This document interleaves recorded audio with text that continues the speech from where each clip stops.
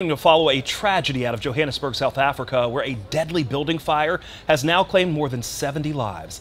The fire started at a 5-story building in the city's central business district.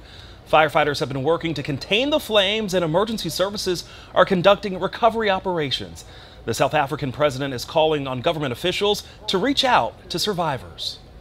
To reach out to survivors, to help restore people's physical, psychological well-being, and to offer all material help and assistance to the residents affected by this. A spokesperson for the city's emergency services says the fire broke out in a, quote, hijacked building. They say hundreds of informal residents were inside.